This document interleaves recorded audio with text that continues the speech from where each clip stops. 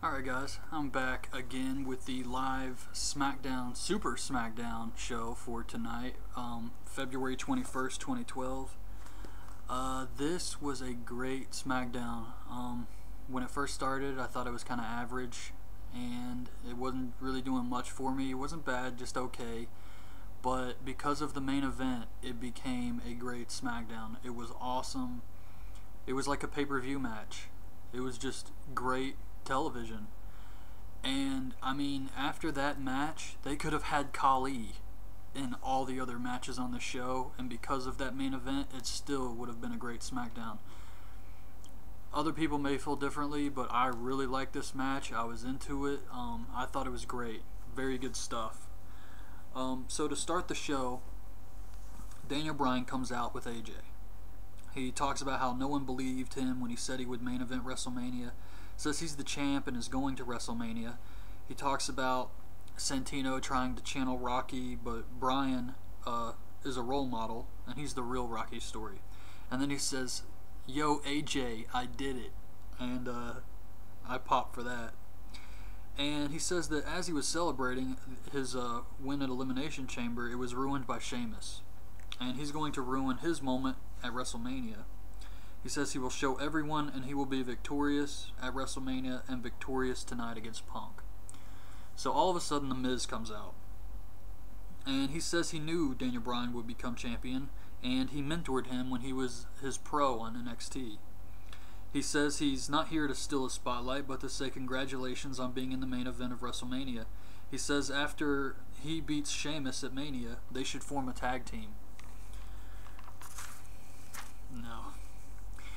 Sheamus comes out. He says he congratulates Bryan on being a massive arse and hypocrite. Says he's a coward. After Mania, they will be saying he got what he deserved. So Miz gets in Sheamus's face and says that he should be taken down a notch for interrupting him and trying to steal the spotlight. Sheamus says Miz should let the guys who actually have a match at WrestleMania talk. And when he turns around, Daniel Bryan slaps him and runs away. The Miz attacks Sheamus from behind. Sheamus throws him out of the ring and just stares at Daniel Bryan. It goes to commercial. When it comes back, it's The Miz versus Sheamus. Sheamus wins with the Celtic Cross, but I thought this match was a little sloppy.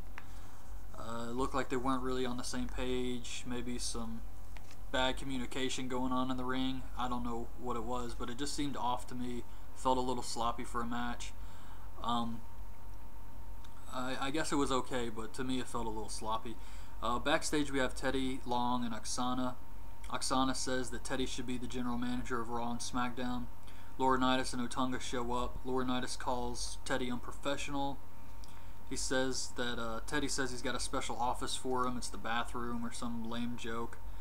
Otunga says that his office should be in the dumpster after he beats Ezekiel Jackson again tonight. Then we have Kofi Kingston and R-Truth versus Jack Swagger and Dolph Ziggler. So they are putting Truth and Kofi in another tag team match together. I hope it's not going to be a tag team. They do need more tag teams, but these guys, if they treated the tag team division better, it wouldn't be a big deal. But they treat it like crap, and they only have two, Primo and Epico, and the Usos, and just WWE doesn't care about the tag teams. Being put in a tag team is horrible in WWE. So if I was either one of these guys, I would really just want to stay a singles wrestler, because it's much better for you in the WWE. They had an okay match. Dolph Ziggler is wearing that pink shirt that says it's not showing off around his waist again. I think he's just trying to stay relevant. They kind of stopped his push. He was fighting the champion for a few weeks, and now he's just mid-card again. So it sucks for Dolph Ziggler, and I guess he's just trying different ways to get people to notice him. It sucks. It really does suck, because Dolph Ziggler is one of these guys who has all the talent.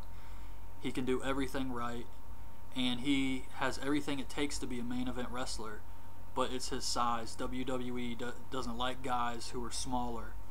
And it sucks for Dolph Ziggler, because everything else is perfect. So at one point in this match, I noticed Vicky kind of slips and falls, but she starts selling it and freaking out and screaming, and it was just great. It's like the best thing you could do if you kind of botch something and fall.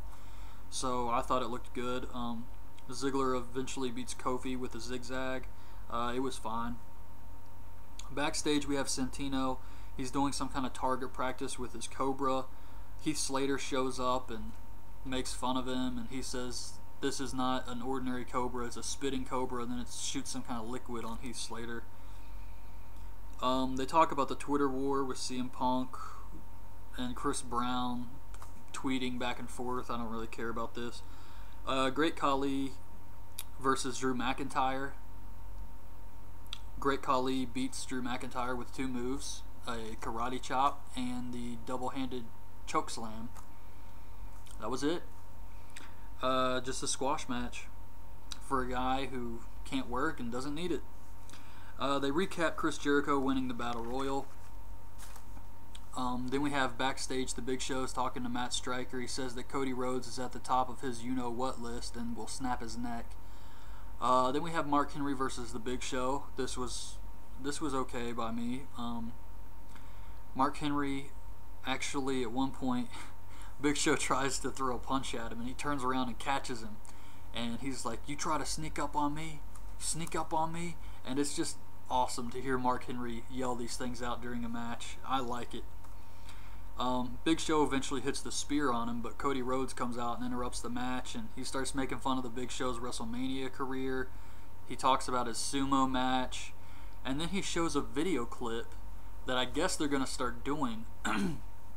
I think they're building towards Cody Rhodes versus Big Show at WrestleMania. I heard it's going to be Shaq versus Big Show, but we haven't seen anything about that. And right now it just looks to me like if that doesn't come through, it's going to be Cody Rhodes versus the Big Show. I thought it was going to be Cody Rhodes versus Goldust, but they haven't started building that either. There's still a lot of time, so things could change, but right now Big Show and Cody Rhodes are feuding. Another thing that sucks about that is I thought there was still a lot more they could do with Daniel Bryan versus the Big Show. It looks like they're kind of putting the brakes on that and going forward with building to Daniel Bryan versus Sheamus. I thought they could do a lot more stuff with the AJ angle and Big Show. Have Daniel Bryan have it eventually come out that Daniel Bryan set AJ up to get hurt so that he could use her as a pawn and really get him a lot more heat. But I guess they just want to start to build with him and Sheamus and just forget about this Big Show thing. So I think that kind of sucks. There was still a little more life you could squeeze out of that angle, but you know, it is what it is.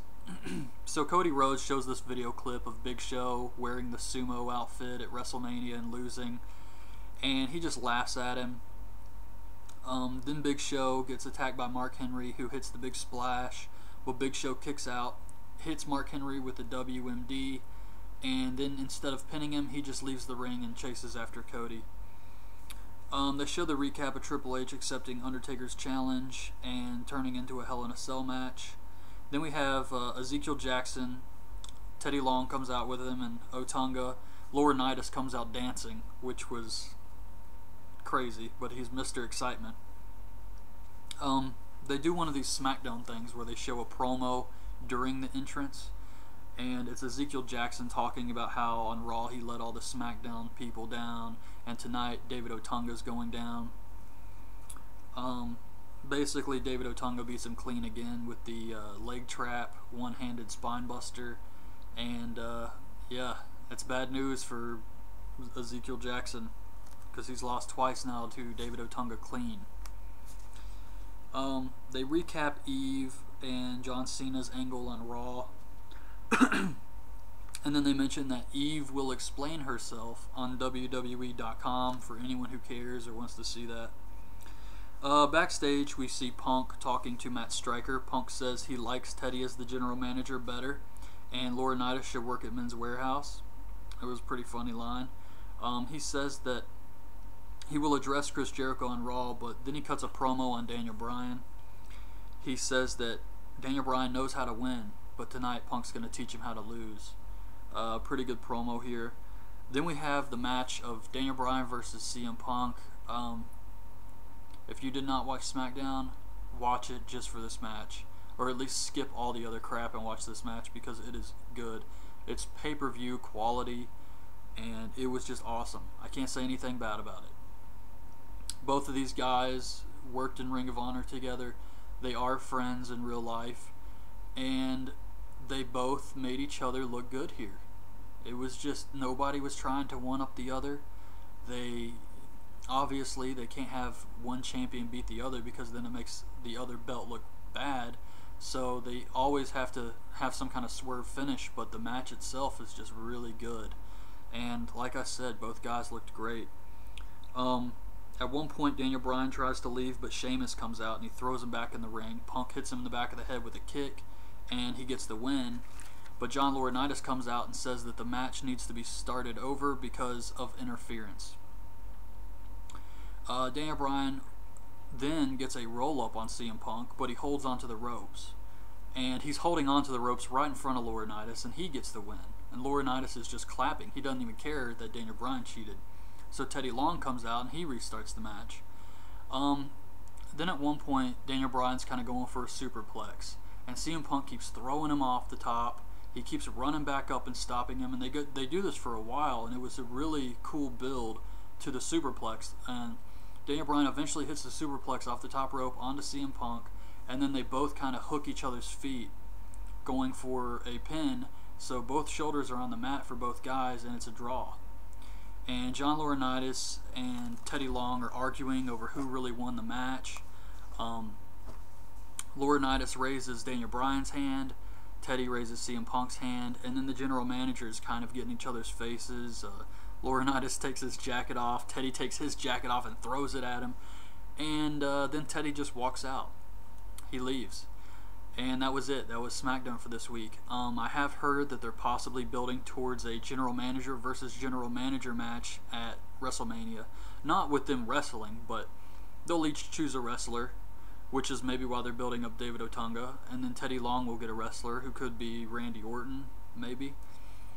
And then whoever wins gets control over Raw and SmackDown. So they could be building towards that. I guess that would be okay. It would kind of settle this general manager angle once and for all. But other than that, this was a really good SmackDown. Well, it was a really good main event for SmackDown. The rest of it was okay. It was kind of average, but the main event was great, and I thought it made it a great SmackDown. So definitely an awesome match.